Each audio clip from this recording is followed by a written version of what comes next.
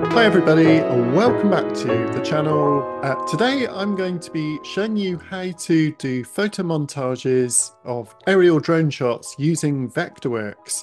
So make sure you put that image on screen plane. That may be something you need to enable in your settings in the document if you haven't got screen plane enabled. So very important actually, once that is enabled, you'll see now I can basically use my fly round tool to start manipulating the view of my model, if you like, and basically just using my eye to match up. With that in mind, let's review the final images that I did for this particular project.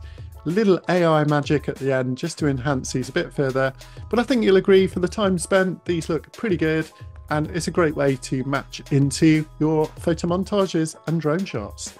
So thanks so much for watching, everybody. If you are new around here, I'd love it if you subscribe to the channel, and I look forward to seeing you in the next video. Thanks for watching, everyone. Bye bye.